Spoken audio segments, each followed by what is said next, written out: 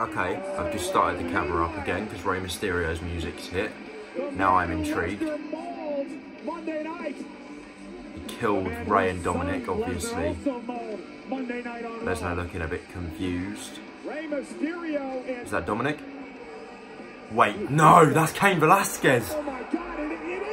Ladies and gentlemen, that is Cain Velasquez. If you wrestling fans don't know, he beat Brock Lesnar in the first round of their fight back in 2010. Arguably, Velasquez is one of the reasons Lesnar left UFC, as well as something, I can't remember what it's called. He had an illness of some sort. A hernia, I believe.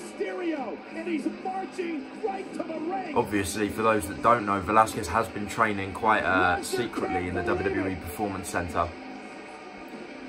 Lesnar looks shook. It's quite funny seeing Velasquez come out to Rey's music. Once again, I want to apologise for my sort of lack of energy in these reactions. I'm not feeling too good. Clothesline, reversed, and Velasquez, Velasquez just pounding away at Brock. And Lesnar's hightailing it out of there. Bye. When the hell the last time you saw Brock Lesnar retreat? Cain Velasquez is in the WWE. Do you know how crazy that is?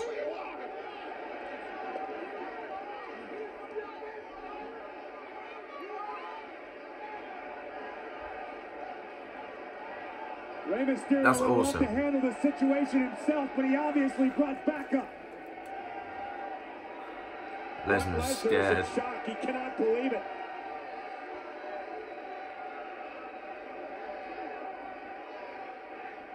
Cain Velasquez is one intimidating looking guy.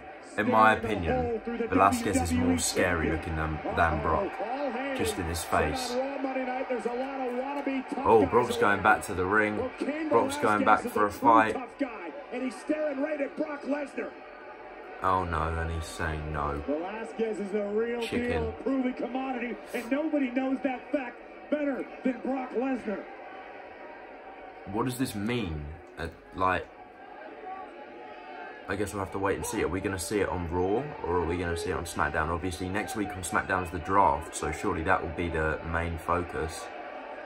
But other than that, I believe this is the end of the show.